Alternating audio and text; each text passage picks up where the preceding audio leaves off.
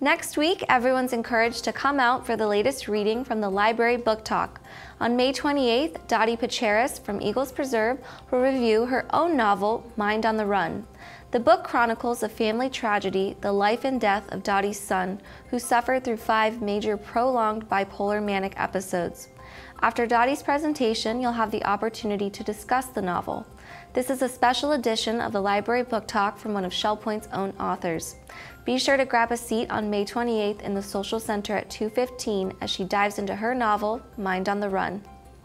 Also happening next Tuesday, it's a special Memorial Day week celebration. Jeff Corey recently sat down with Jim Stapleton as they talked about how they plan celebrating with a Night of Heroes.